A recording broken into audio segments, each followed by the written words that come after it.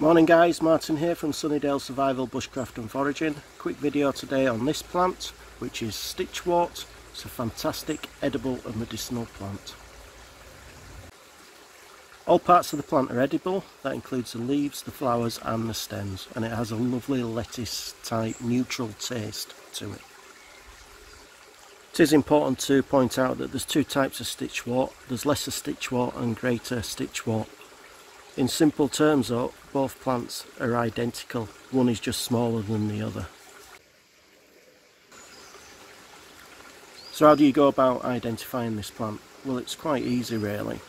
It's got 5 white petals, and I know you're probably looking at the screen and going, it's got 10 petals. Well, it hasn't. It's got 5. Each one of those 5 petals is deeply notched, which makes it look like 2. So have a look closely at that first identifying feature.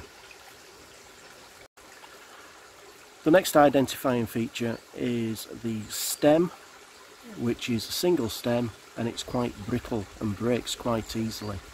The leaves on that stem are opposite each other and look like little blades of grass. They're quite long, thin and pointed.